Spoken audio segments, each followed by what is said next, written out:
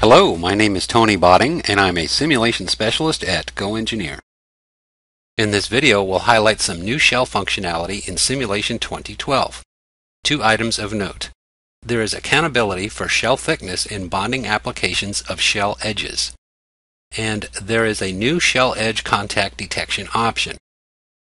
Bonding a shell edge to a solid face is improved to consider the shell virtual thickness. When you define a global or local bonded contact, the software imprints the virtual thickness of the shell edge on touching solid faces and applies bonding automatically.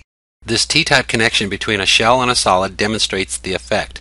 The new bonding algorithm produces more accurate stress results at the vicinity of contact.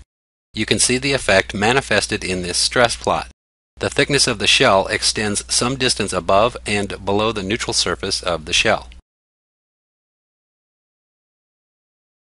The new shell edge contact detection option is demonstrated on this model.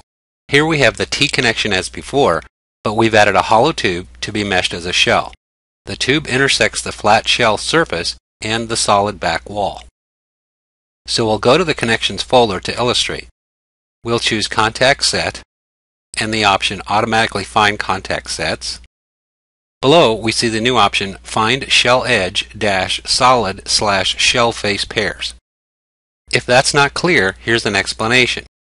The option means to find connections between 1. A shell edge to a solid face and 2. A shell edge to a shell face.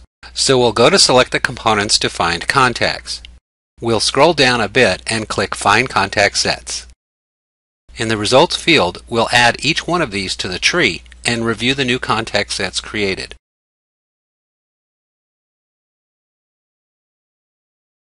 The first one is the T-connection shell edge to solid face. The second one is the pipe's inside arc shell edge to the flat shell face. The third one is the pipe's outside arc shell edge to the same flat shell face. And the fourth one is the pipe's opposite end shell edge to the solid face. In this video, we've shown two new features for shell contacts in Simulation 2012.